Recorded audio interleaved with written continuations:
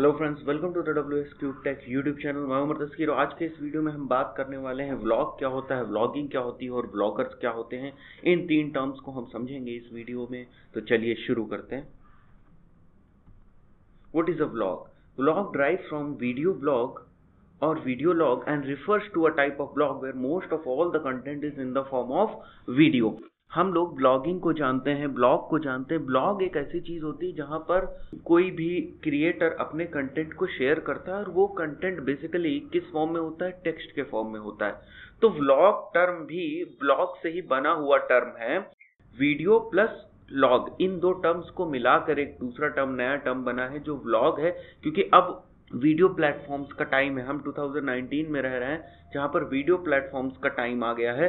तो ऐसे में जो ब्लॉगिंग का प्लेटफॉर्म था, जो ब्लॉगिंग के कन्वेंशनल प्लेटफॉर्म्स थे जहां पर हम टेक्स्ट के फॉर्म में अपने आइडियाज को, अपने कंटेंट को शेयर करते थे, जो बहुत सारे क्रिएटर्स हैं अपनी पर्टिकुलर निश में कंटेंट को शेयर करना पसंद करते थे, वो टेक्स्ट के फॉर्म में करते थे। बट अब क्योंकि प्लेटफॉर्म्स चेंज होते जा रहे हैं तो जो वो वही कंटेंट था उसी को कन्वर्ट कर दिया गया, पूरे कंटेंट को वीडियो के फॉर्म में, जो काफी और ज्यादा अट्रैक्टिव होने लगा और अच्छी तरीके से दूसरे लोगों तक अपनी बात को क्रिएटर्स पहुंचाने लगे।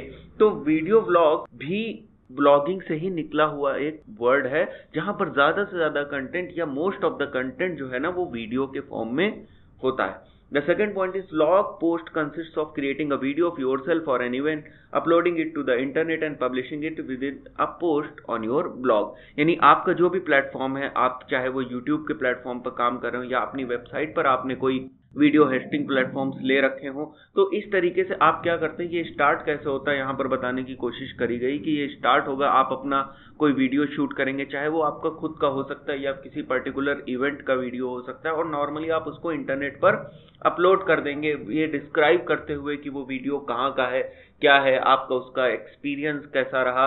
तो ये सारी चीजें जो है ना ये व्लॉगिंग कंसिस्ट करती हैं, और जो वीडियो होता है उसको हम व्लॉग कहते हैं।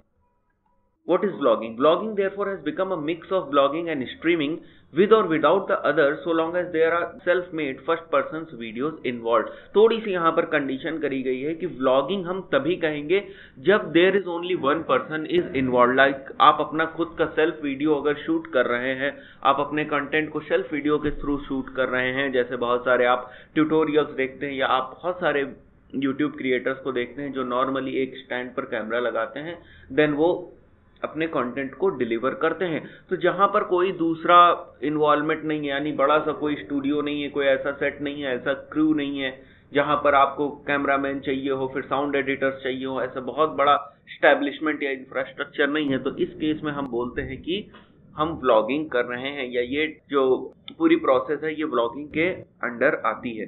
2019 में व्लॉगिंग काफी पॉपुलर हो गई, बल्कि मैं तो ये कहूंगा कि 2017 से ही व्लॉगिंग काफी ट्रेंडिंग रहा है। व्लॉगिंग, जो लोग पहले से ब्लॉगिंग में थे, जो लोग ऑलरेडी स्टैब्लिश्ड ब्लॉगर थे, उन्होंने अपने आप को स्विच कर दिया तुरंत व्लॉगिंग में, क्योंकि उनको पता था कि आने वाले 2-3 सालों में ये काफी बड़ी चीज होने वाली है। तो बहुत सारे ऐसे ब्लॉगर्स हैं जो अलग अलग निश में लिखते थे और वो सारी अपनी निश को लेकर व्लॉगिंग के प्लेटफॉर्म पर भी आ गए। अगर हम कुछ पॉपुलर निश की बात करें जो लास्ट ईयर 2018 में या अभी 2019 में इंटरनेट पर बहुत ज्यादा पॉपुलर हैं, तो वो हमारी है, first is travel blog. Travel blogging बहुत ज्यादा पसंद करी जा रही है।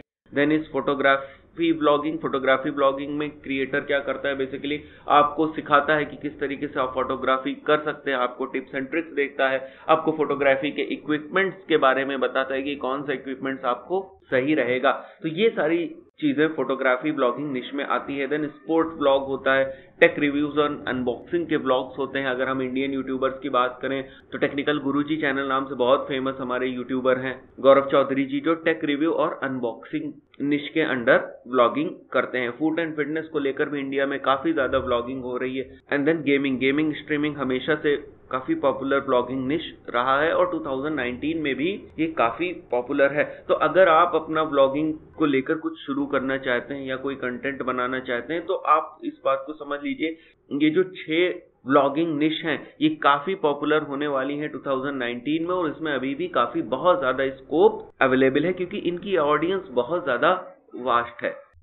Next is beginner tips to become vlogger. अगर आप व्लॉगर बनना चाहते हैं तो कुछ इनिशियल लेवल पे जो बेसिक आपकी रिक्वायरमेंट्स हो सकती हैं वो क्या है। पहली आपकी रिक्वायरमेंट है कि आपको अच्छी तरीके से जो व्लॉगर्स हैं उनको रिसर्च करना है, चाहे वो आपकी निश के हों, चाहे ये किसी दूसरी निश के हों। लेकिन अगर आप ब्लॉगर्स को देखेंगे कि किस तरीके से वो परफॉर्म करते हैं, उनके पास इक्विपमेंट कौन कौन से हैं, कैसे वो कंटेंट को डिलीवर करते हैं, कितना टाइम वो कंटेंट को डिलीवर करने में लगाते हैं, तो आपको काफी सीखने को मिलेगा और किस तरीके से उन्होंने अपने आप को ग्रो किया ब्लॉगिंग कम्युनिटी में। तो ये सारे बहुत से पैरामीटर्स पर आप डिसीजन ले पाएंगे अगर आप जो एग्जिस्टिंग सक्सेसफुल ब्लॉगर्स हैं उनकी रिसर्च करते हैं और उनके बारे में थोड़ा डीप में जाकर पढ़ते हैं। The second is make sure you have necessary equipment. यहाँ पर मैं बहुत महंगे जो हमारे ब्लॉगिंग गियर्स हैं, जैसे महंगे कैमरा हैं या महंगे ऑडियो डिवाइसेस हैं, माइक्स हैं, मैं उनकी बात नहीं कर रहा हूँ, बट एटलीस्ट नेसेसरी आपके पास इक्विपमेंट्स होना चाहिए। जैसे कि आपके पास स्टेबलाइजर होना चाहिए ताकि आप उस पर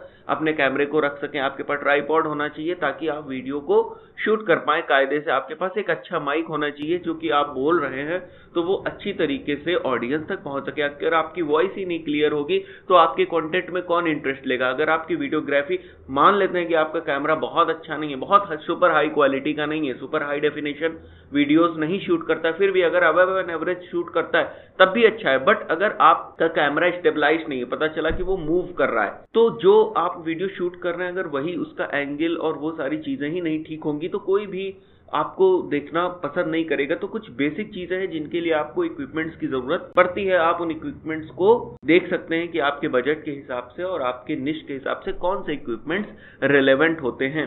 then third is start preparing content and schedule about your निश। यहां पर आपको अपनी थोड़ी सी रिसर्च अपनी निश को लेकर करनी पड़ती है। जैसे मैंने पहले वाला पॉइंट बताया कि आप एग्जिस्टिंग ब्लॉगर्स को रिसर्च कर सकते हैं, उनकी हिस्ट्री पढ़ सकते हैं, उनका जो सक्सेसफुल पाथ है वो देख सकते हैं कि किस तरीके से वो सक्सेसफुल हुए, किस तरीके से वो एस्टेब्लिश्ड ब्लॉगर्स बने।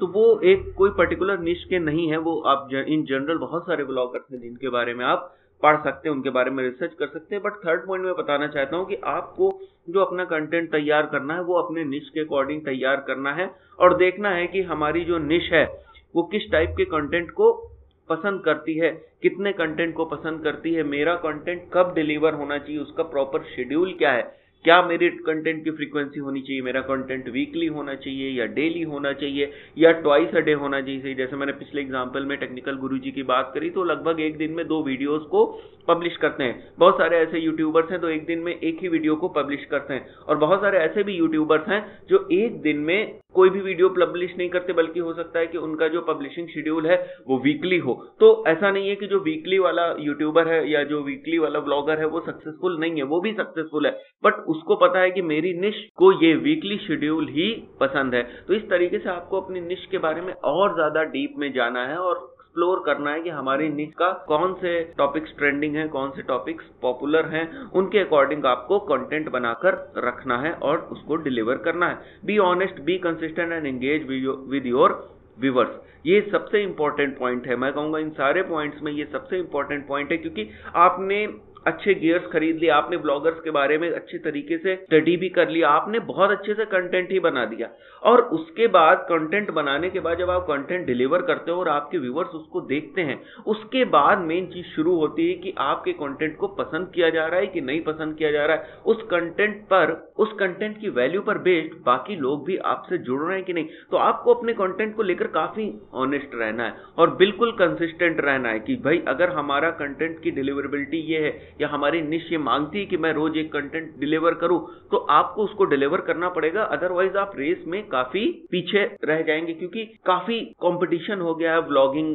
करियर को लेकर या व्लॉगिंग में। तो ऐसे में क्या होता है कि अगर आप जरा सा भी चूके तो दूसरे व्लॉगर्स आपको ओवरटेक करने में पीछे नहीं हटेंगे, वो आपको तुरंत ओवरटेक करके आपसे आगे निकल जाएंगे। तो आपको ऑनेस्ट रहना है, बिल्कुल कंसिस्टेंट रहना है, और सबसे अच्छी बात कि आपको अपने व्यूअर्स के साथ एंगेज रहना है। यानी अगर आपके व्यूवर्स कोई ऑन डिमांड वीडियो करते हैं तो आप उनको ऑन डिमांड कोई स्पेशल टॉपिक्स पर वीडियो डिलीवर कर सकते हैं। आप उनके साथ कभी कभी लाइव वीडियो स्ट्रीमिंग कर सकते हैं, आप क्वेश्चन आंसर का सेशन रख सकते हैं, आप एक मीट रख सकते हैं। कई हम लोगों ने देखा है कि लास्ट 1-2 सालों में यूट्यूब पर ब्लॉगर्स ने ये ट्रेंड को अपना लिया कि वो क्या करते हैं कि अपने कुछ व्यूवर्स को सेलेक्ट करके एक पर्टिकुलर लोकेलिटी में, एक पर्टिकुलर एरिया में एक छोटी सी मीट रख देते हैं, जहां पर वो अपने सब्सक्राइबर्स और जो फॉलोअर्स होते हैं उनसे इंटरेक्ट करते हैं फेस टू फेस। तो ये काफी अच्छी चीज है, इससे आपके व्यूवर्स जो है वो भी आपके ऊपर ट्रस्ट करते हैं और उनका एंगेजमेंट आपके कंटेंट के साथ काफी बढ़ जाता है। तो यहाँ पर आपके जो चैनल है, जो प्लेटफॉर्म है व्लॉगिंग का, उसकी बहुत एक्सपोनेंशियली ग्रोथ होती है। Fifth is build a vlogging community, यानी कि आपकी निश के जो दूसरे व्लॉगर्स हैं,